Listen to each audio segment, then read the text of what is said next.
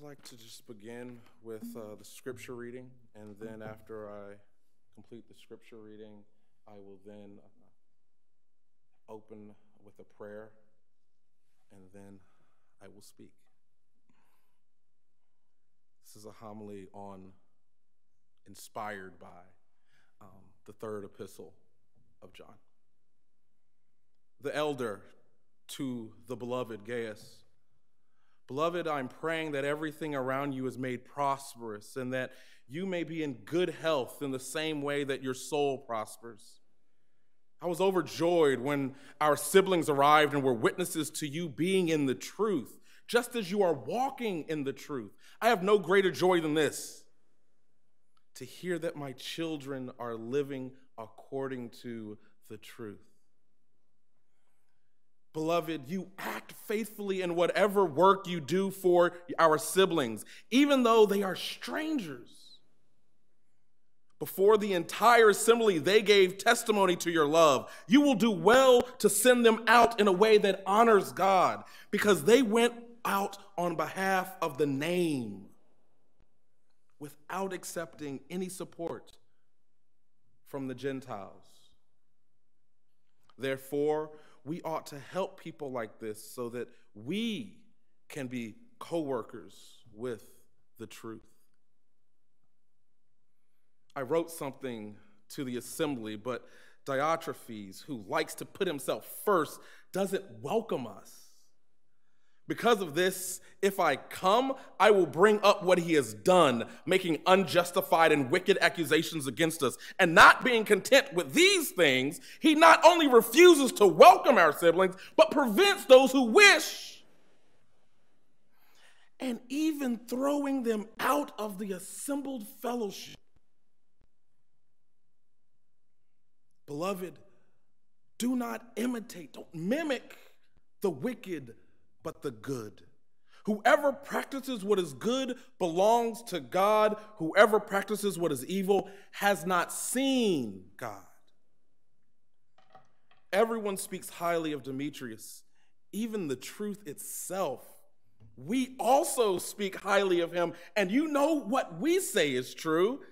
I have a lot to say to you, but I would rather not write to you with ink and pen. I hope to see you soon, and we will speak face to face. Peace be with you. Your friends here greet you. Greet our friends there by name.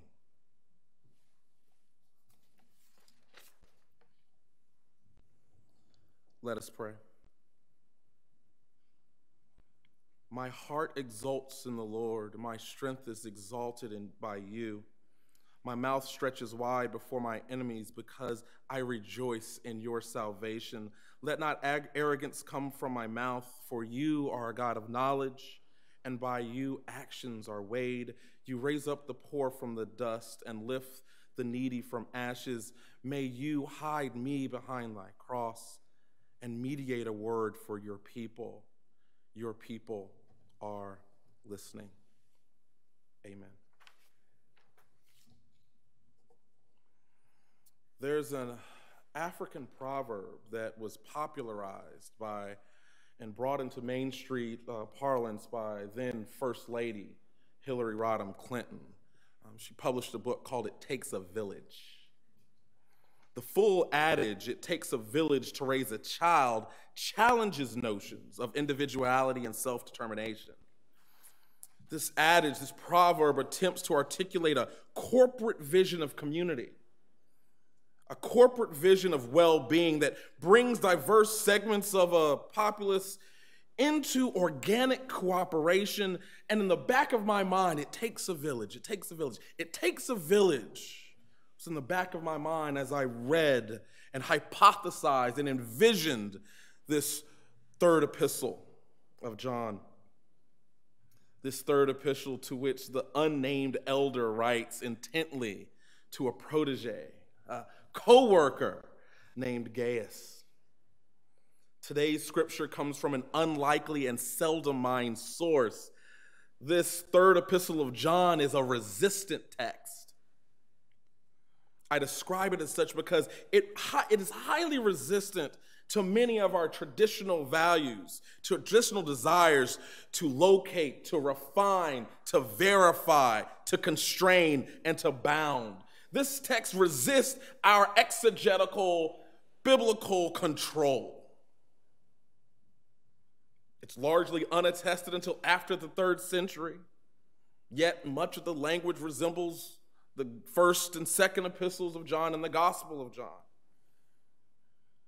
It can't even attest to a strong tradition of scholarship. We don't even have reliable traditions about who wrote it, which I wouldn't accept in any of your exegetical papers anyway.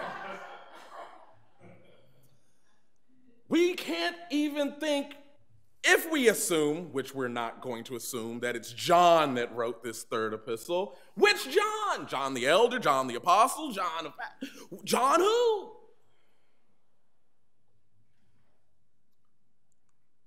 How about this? We can't even be sure the 3rd epistle of John was written after the Gospel of John, 1 John or 2 John. Yes, it's the 3rd epistle of John because it's the shortest. It's the shortest work in the entire New Testament. But what if it was written first? What if this epistle to Gaius actually precedes the gospel as we know it? What if this epistle to Gaius precedes the letter to the elect lady? Or the first epistle that engages in both and testifies that, oh, what I have seen, what I have heard, what I have felt with my own eyes. What if the 3rd epistle is the oldest of these Johannine traditions? It resists our desire to know what is true and therefore expound what it says and what it means.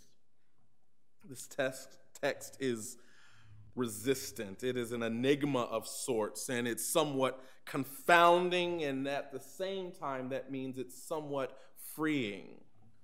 It liberates us to envision and imagine, to engage and consider, to reflect, to listen, and to ponder. And so I want to suggest that within all the spheres of uncertainty and anonymity, at the heart of 3 John are issues of community and hospitality, are issues of division. At the heart of 3 John is a challenge to that old African proverb, it takes a village. It is within this context that I think 3 John offers as a useful springboard to consider our own locations, our own contexts, our own envisioned villages and communities, denominations that are at division and schism, institutions that are in division and schism, nation states and congresses that are in division and schism. 3 John shatters attempts at Christian primitivism. Are you familiar with the ideal image of the original church, that the church of the New Testament was perfect? The church of the New Testament, so close by proximity with Christ, was ideal, and everything in our power needs to do what? Needs to go back and reclaim the ideal and perfect church where the elder was unwelcome. We need to go back and resurrect and live into our being as the original primitive the closest church to Jesus. Because those that were with Jesus initially, they had it right. They had it figured out. And honestly, we're doing a pretty good job of this Christian primitivism. We do kick out our siblings. We do hear words from the elder and reject it and say that they are unwelcome. we're actually doing a bang-up job of Christian primitivism. Or so says 3 John. But that's not how I want to envision 3 John for the time I have with you. I honestly want to think about 3 John not as something that is an answer. 3 John is not telling us how we're going to make it. 3 John is not telling us what we need to believe. 3 John does not mention Jesus or Christ. 3 John is not concerned with theological beliefs like 2 John is. But here in 3 John, the issue deals with how do we accept and welcome our siblings in the way. And so what 3 John does for us is not give us answers, but it gives us an analogy. It says, guess what? We've been here before. 3 John reminds us that in experiences of strife, we're not alone. In our moments of exclusion and acceptance, we're not the first. When we exist among community discord and the fellowship is fractured, it reminds us that we walk alongside those before us, we walk alongside those that are with us, and we walk alongside those that are yet to come after us. 3 John is a text that reminds us we've been there before. So as we go towards a lived reality that's mediated by a true calling that we experience vividly, our vocational, our spiritual calls, and we respond to this vivid reality. When the Spirit touches and moves and motivates, we respond to a real truth. This real, vivid truth, however, is only mediated amidst the shadows of our daily struggles. This real, vivid truth is only articulated and rationalized and communicated via the systems of hegemony and identity in which we exist. 3 John reminds us that we're not alone. And so I would like to recall you and just say that there was a time in the history of Western civilization when people were moved. They responded to this truth, this spirit that God was manifested in freedom and liberty.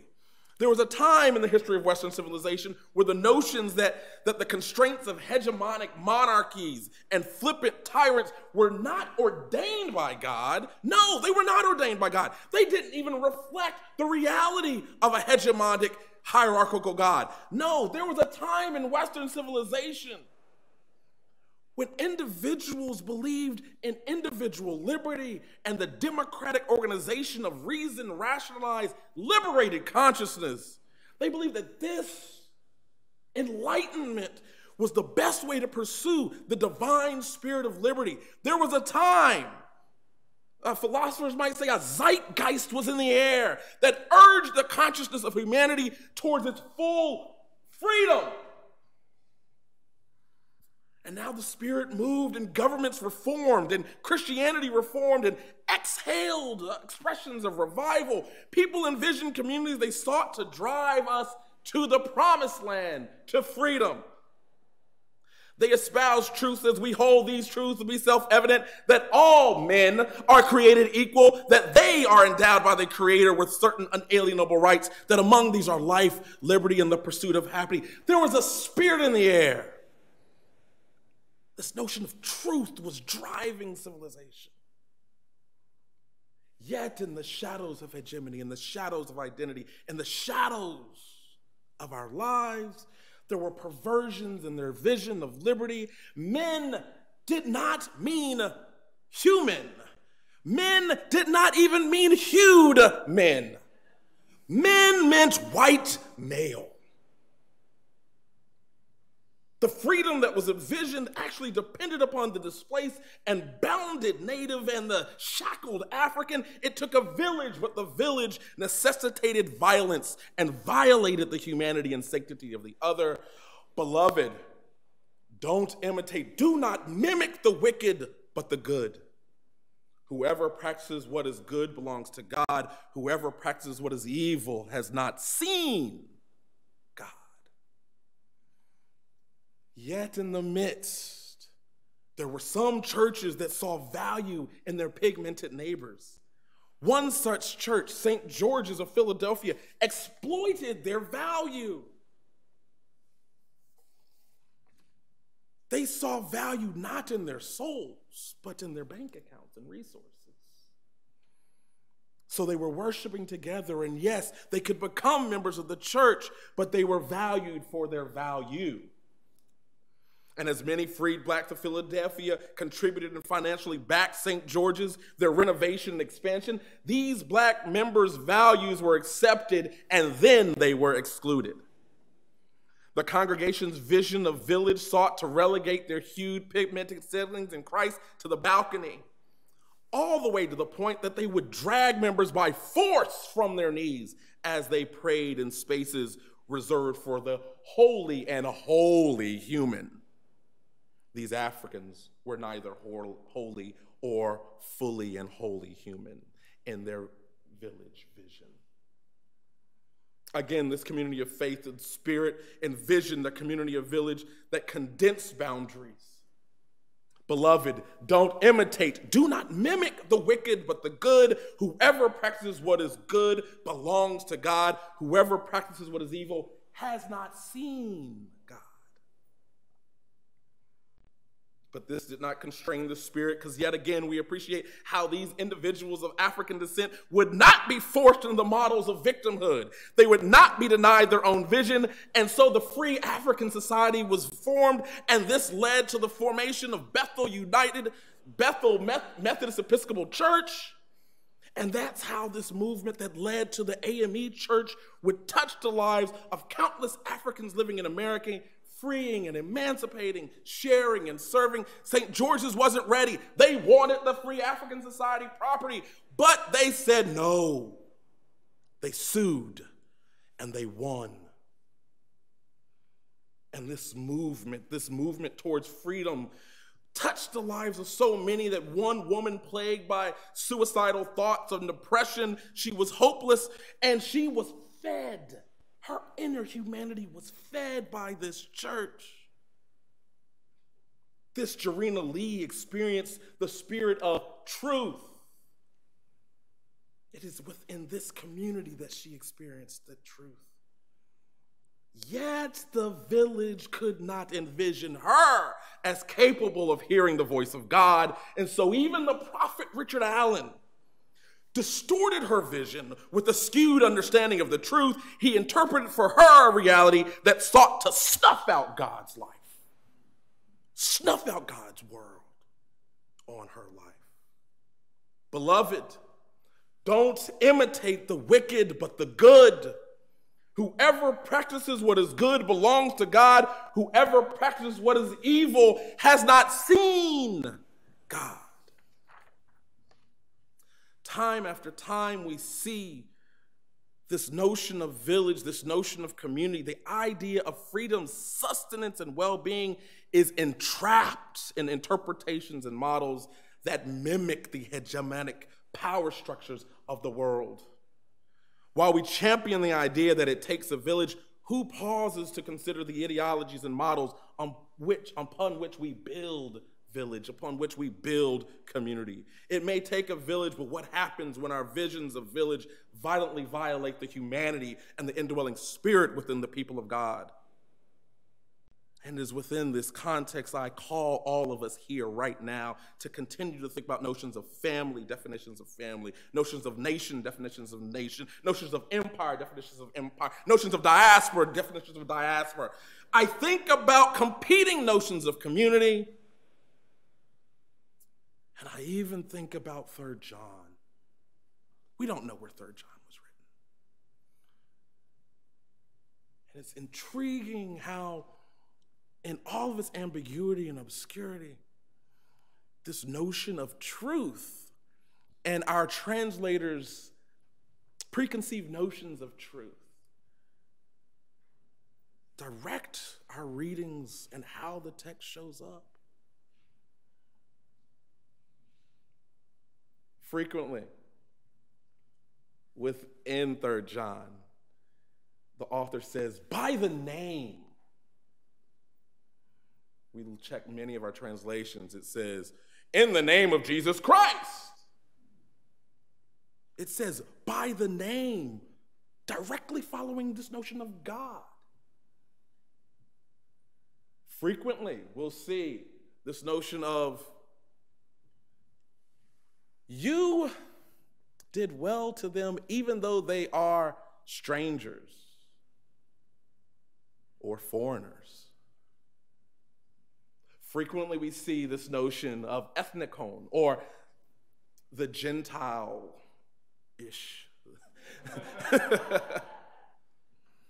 Described as pagan or non-believer. Because our notions and constructions of what this author viewed as true and truth are predicated on theological boundaries.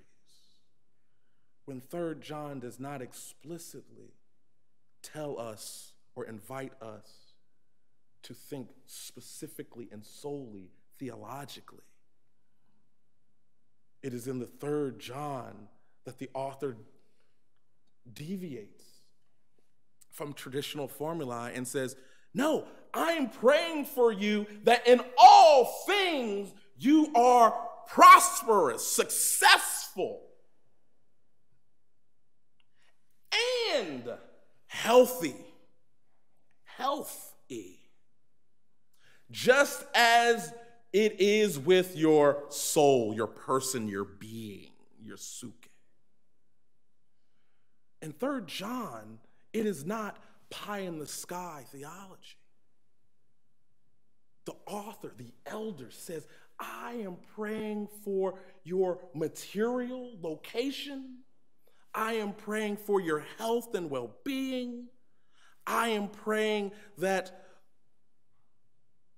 what is manifested in a blessed walk, the health of your soul, may sometime begin to reflect the experiences that you have within society.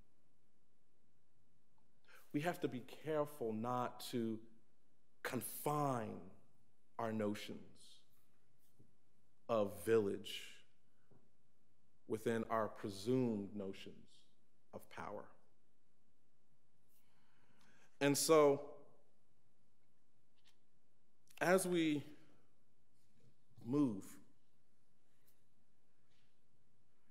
I would like us to think about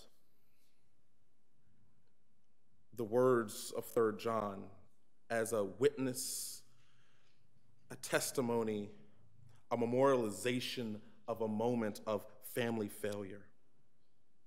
The author's insistence on simply identifying as an elder is a plea for identity and connectedness with Gaius. The world provides an alternative model. The world is constantly tempting and inviting us to model and mimic its understandings of power. And I invite us to think of this notion of truth not as a creedal reality, not as belief solely in the death and resurrection of Jesus Christ, but this truth that mediates how we love, this truth that mediates how we speak, this truth that mediates how we experience, this truth that mediates how we testify, this truth that mediates how we go to our neighbor, this truth that mediates how we welcome our neighbor, this truth that mediates our articulation of that vivid spirit that we experienced, is that thing. It's that goodness that helps us discern the spaces of God. I want to invite us to move in how we think about truth. I want us to remember that we're not alone because we've been here before. Yes, 45 is very different than other times, but we've been here before. And I'd like to remind you that the elder was not alone. The elder spoke of siblings. The elder spoke of Demetrius. The elder spoke and recalled the activity of Gaius. Diotrephes, don't worry. I'll handle that when I get there, if I get there. You don't mimic what's bad. You model yourself after what's good. And so, just like we have this model, we don't know what to do, but we know it's doable. And so we can even think about this horror story that I started with, that Richard Allen tried to thwart the spirit of Jarena Lee. But let me close with the words of Jarena Lee. Oh, how careful ought we to be, lest through our bylaws of church government and discipline, we bring into disrepute even the word of life. For as unseemly as it may appear nowadays for a woman to preach, it should be remembered that nothing is impossible with God. And why should it be thought impossible, heterodox, or improper for a woman to preach, seeing the Savior died for the woman as well as for the man? If the man may preach because the Savior died for him, why not the woman? Seeing he died for her also, is he not a whole Savior instead of a half one? As those who hold it wrong for a woman to preach would seem to make it appear? Did not Mary first preach the risen Savior, and is not the doctrine of the resurrection the very climax of Christianity? Hangs not all our hope on this, that as Paul argued? Then did not Mary, a woman, preach the gospel, for she preached the resurrection of the crucified Son of God? But some will say that Mary did not expound the scripture, therefore she did not preach in the proper sense of the term.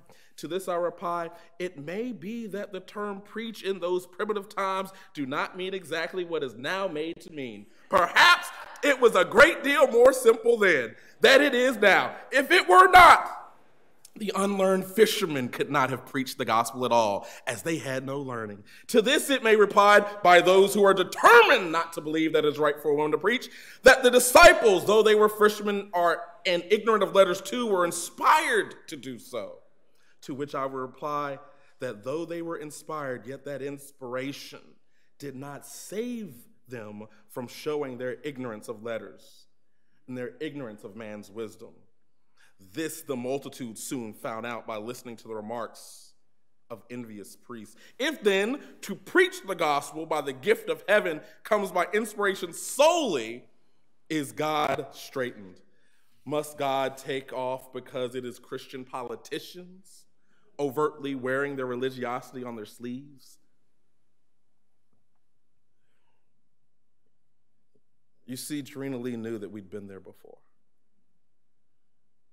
And there was a spirit that moved, and one day she got up and preached, and no one stopped her. This isn't the way all of us will do it, but this is a hope that as we envision Village, we continue to listen to the Spirit and the voice and the love of God, so that we do not imitate the wicked, but the good, and that is the good of God. Thank you.